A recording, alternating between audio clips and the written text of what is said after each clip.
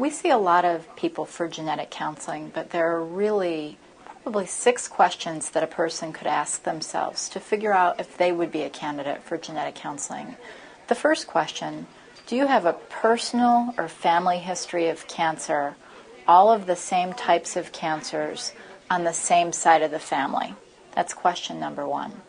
So the next question would be, has anyone in the family had cancer at an atypically young age?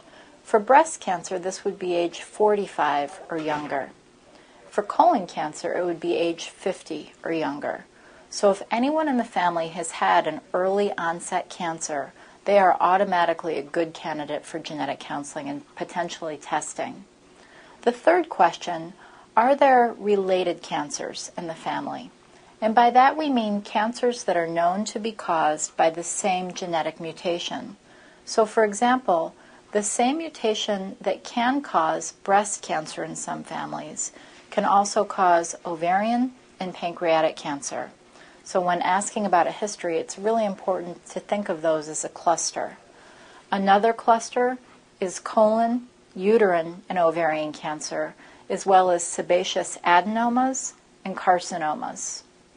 The next question would be, is this family of Jewish ancestry?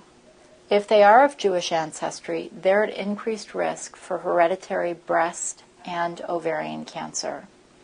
The fifth question, is there any male breast cancer in this family?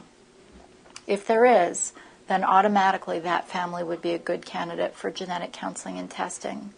And then the last question, has any one person in this family had more than one primary cancer? So we don't mean someone who's had, for example, colon cancer that has metastasized to another site. We mean someone who's had more than one primary or new colon cancer, or a colon and a uterine cancer, or for example, a breast and an ovarian cancer. When we see people who develop several different types of cancers, it increases the odds that there's an underlying genetic susceptibility that put that person at increased risk to develop cancer. So this is a common question a lot of people ask, why would I want to know? And we even have people compare this to Pandora's box that, gosh, you'd never want to know. There are actually some very good reasons to know.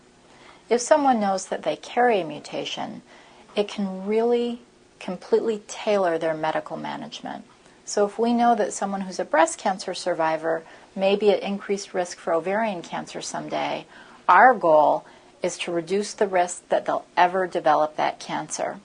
So if the person is over the age of 40 or done with childbearing, we may even recommend prophylactically or preventatively removing their ovaries and fallopian tubes before they can ever develop cancer.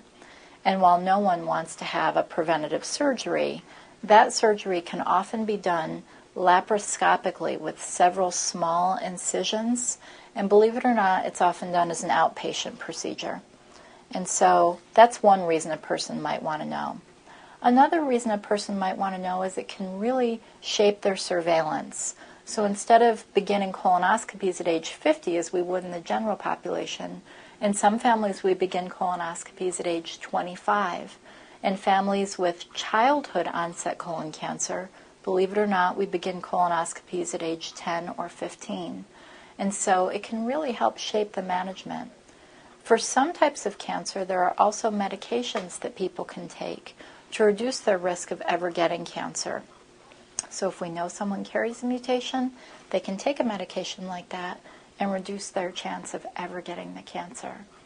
Another very important reason that someone might want to have genetic testing is that it can help their whole family.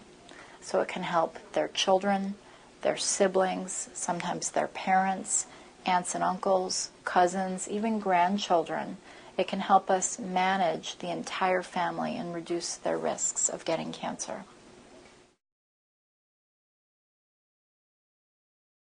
Most insurance companies do pay for genetic counseling and for genetic testing for families who really need the service.